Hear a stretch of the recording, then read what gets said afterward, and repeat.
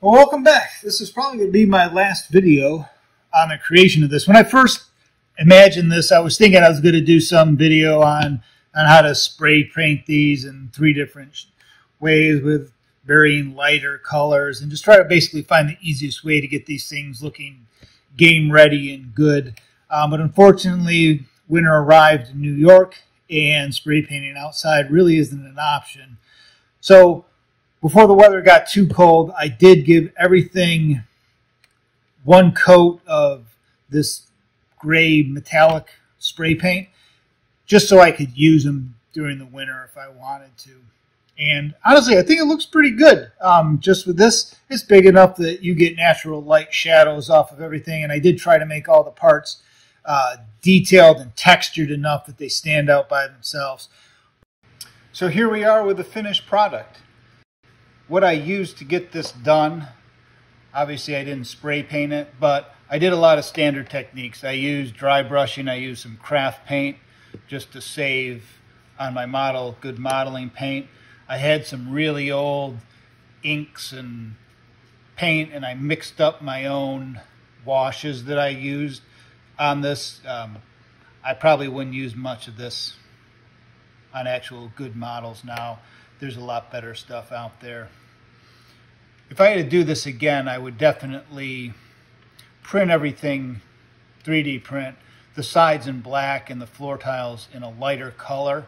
I mean, honestly, this looks pretty good just as it is, but a single coat of spray paint, and I think you'd get the shadows, you'd get the lighter floor tiles where the light's going to hit more. So just a suggestion for anyone printing out their own.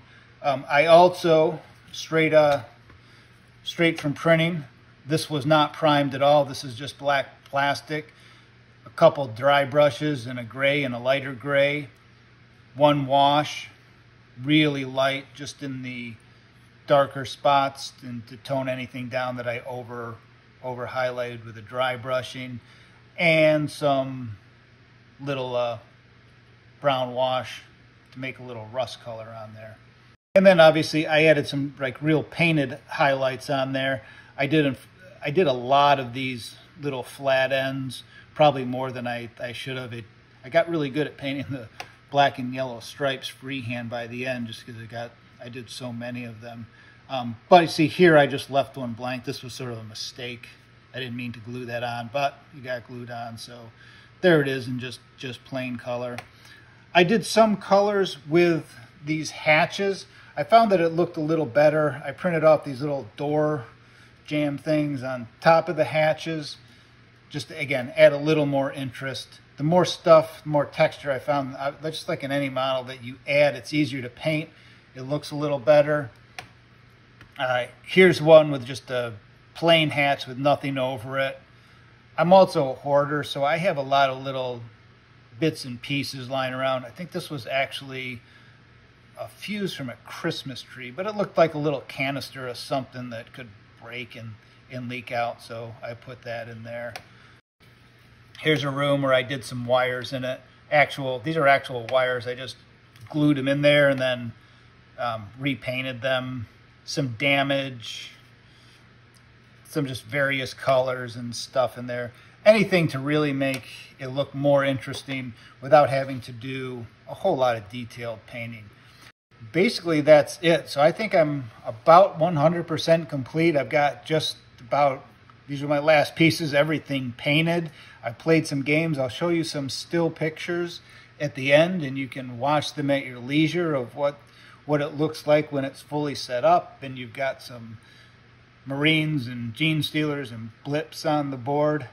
I'm really happy with this. I think I'm going to enjoy playing with this for a long time.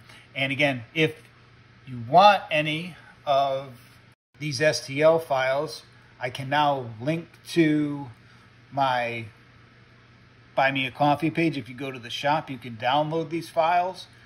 If you would like to support me, buy me a coffee, that would be awesome. Or if you'd like to buy a complete set, I have some on Etsy now that I'm selling. It is sort of pricey, but it's a lot of plastic. I mean, there's over 50 pieces. And I mean, if you look at the number of what it takes to do a full set, it's pretty massive. This is the first mission from the 4th edition of Space Hulk that I'm showing here, and yeah, it's pretty massive. It takes up a whole table. These are set up a little bit bigger than the original tiles. The squares are about the same, but obviously the walls and stuff push things out a little bit. So again, I hope you've enjoyed this series of videos, and I hope I inspired you to make your own or use what I have, or just paint and have fun in this crazy Warhammer universe. So thank you, and I hope to see you again. Have a great day.